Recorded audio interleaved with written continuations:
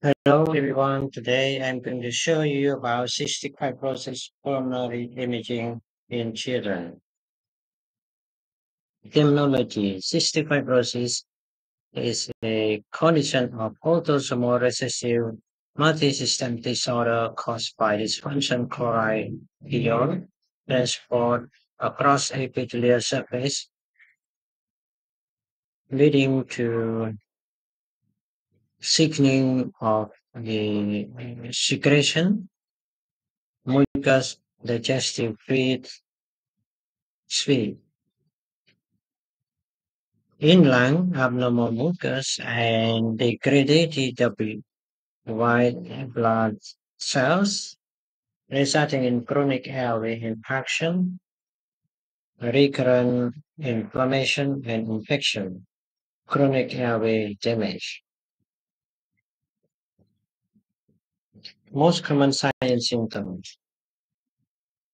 First symptom may be delayed passage of mechanism with bowel obstruction plus minor preparation in newborn with mechanism ileus. In childhood, patients often look similar to asthma patients, presenting with chronic cough and wheezing. Other signs and symptoms: chronic constipation, recurrent pancreatitis, hepatobiliary disease, clubbing of finger and toe. Clinical profile most detected on neonatal screening.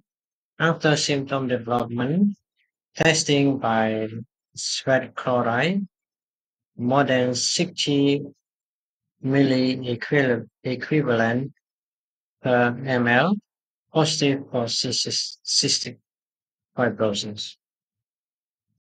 Demographic age 1 year GI symptoms are more common. 90% by 12 year respiratory is more typical. Second, core distribution between male and female. Short male have longer life expectancy. Epidemiology, most common lethal gene defect in white patient, 1 over 25,000 affected, much less common in patients with African or Asian ancestry. Most common imaging in the upper lobe, superior lobe, peribronchial thickening, early finding, mosaic attenuation due to air trapping, basin on expiratory scan, bronchiectasis with signet ring signs, mucus plug within dilated bronchi, 3 input, centrilobar nodular opacity.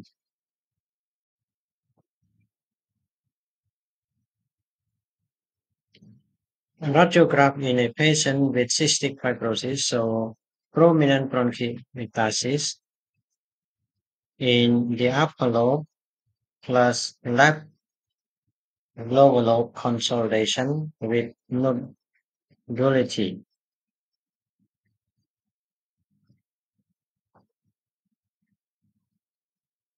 And this is non-contrast enhanced CT in a cystic fibrosis patient. So bilateral upper lobe bronchiectasis with consolidation of the anterior segments of the left upper lobe. Note the signet ring signs in the right upper lobe with the dilated bronchus forming the ring and the adjacent artery formed by attached curve.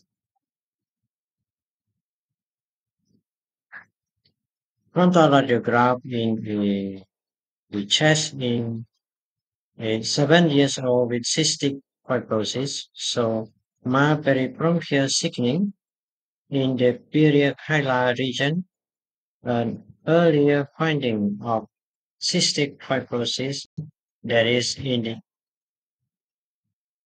indistinguishable from common viral bronchiolitis.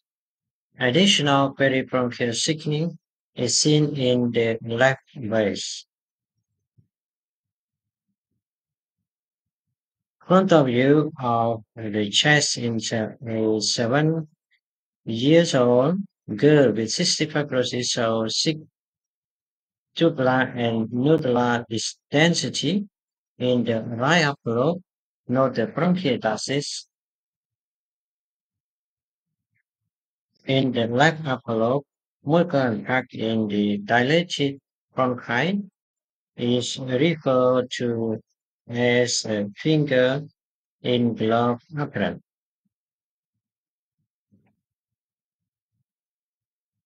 Contrast enhanced CT-MIP in a patient with cystic fibrosis show mucus impacts in the dilated bronchi in the right upper lobe, which is known as the finger in glove apparent. Also note the bronchiectasis in the left upper lobe, as well as the dilated bronchial artery. Coronal chest CT in a patient with CSF, so bronchiectasis and mucopil bronchi in the upper lobe with a left lobar consolidation. Treatment goal: decrease lung damage from mucus plugging and infection, whereas internal and external airway clearance technique. Prophylactic antibiotic to decrease chance of infection, plus minus long-term IV for recurrent lung infection. New medicines target at specific FTR mutation, plus minus lobectomy for patients in single lobe complication. And stage lung disease may require lung transplantation. Thank you.